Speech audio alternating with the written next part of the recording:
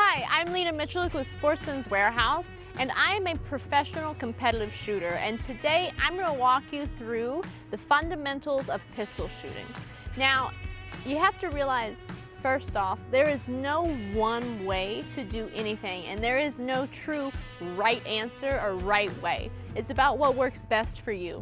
So over my 10-year career, I've taken and listened to a lot of different ideas behind shooting, and I've put them to the test, and I found and modified and made something that works perfectly for me, my body, my style of shooting. And I'm going to show you what that is.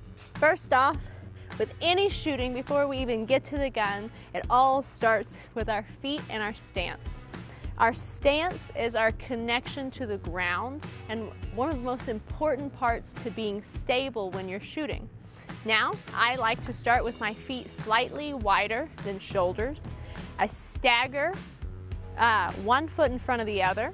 So as a right-handed shooter, I put my left foot slightly in front of my right, about heel to toe, step out, and that's pretty much where we go.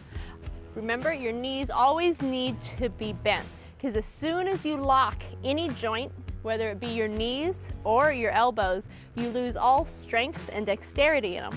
And we want to be ready to run, ready to take off, so we're going to have our weight slightly down, knees bent, nose over toe. So if I were to tie it sideways, you can see that my nose is over my toe and I'm not here.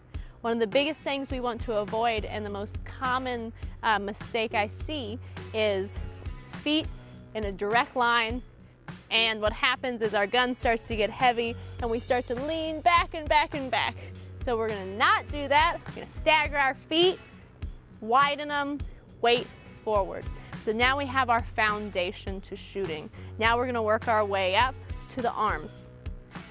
Our arms are pretty darn important when it comes to shooting. So this is what we're gonna do first to figure out the exact placement they should be. We're gonna take our hands, we're gonna put them out in front of us, and we're gonna push our palms together as hard as we can.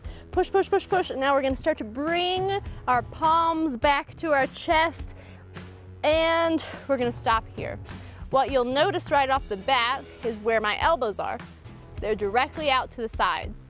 And now, if you did that with me, you'll notice that you have the most amount of strength right here. So why is it that when people pick up a pistol to shoot, we want to extend our arms, which we automatically lose our strength and dexterity. We rotate our elbows under. So we just did the opposite of everything that we mechanically learned when we did this. So now we're going to take our understanding of the elbows and bringing our palms closer to our body and apply it to our gun. So when I'm shooting, my arms are never all the way outstretched. They're slightly bent, and they look just like that. Not here, but here. Another tip is when you have your elbows out to the side, it can feel awkward, trust me. When I first did it, I was like, what are these, like chicken wings? Like I'm gonna fly away? No, but what it does is it moves your bone structure to help support recoil management. So if my elbow is under, I've created a giant lever that every time my gun goes off, recoil is going to naturally want to go up, and now I have to fight that recoil with my muscles alone. Now if I just slightly rotate my elbows, my arm physically can't bend up. So my bone structure is helping with recoil management. It's a huge tip and something that is a bit uncomfortable when you first start, but I know if you put a little bit of time behind it, it'll make big improvements. Now we'll move on to actually putting a gun in our hand. I'm a right-handed shooter, so I'll demo that way. I'm gonna take my dominant hand, and no matter the gun that you're using, you're always going to want to grip it all the way up at the absolute top, because the lower you grab, the more of a lever this becomes and the harder it is to manage that recoil. So we grab it up as high as we possibly can with our dominant hand. And then with our support hand, I'm going to show you a traditional grip and then my grip.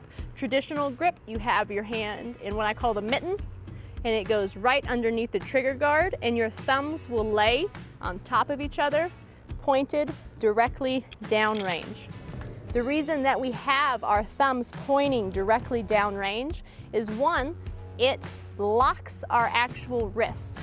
So if I have my wrist here, it looks kind of the same, but totally different. I don't have the mechanical advantage of this joint like I do when I rotate it and I lock it. So we run that thumb directly downrange, and that'll once again help with recoil management. Now that's a traditional grip. My grip applies the same idea and fundamentals, but the only thing is I run 2 fingers in front of my trigger guard. If you're new to shooting, don't start off with this. Just start with your traditional grip, and then once you get comfortable with that completely, you can move on to trying different styles of shooting and different styles of grip. But just because it's what I do, I want you guys to know that it is a possibility and an option. 1 finger or 2 finger in front of the trigger guard is an alternative pistol grip. So we're gonna put that all together. Feet, toe to heel, at least shoulder width apart, nose forward, knees bent.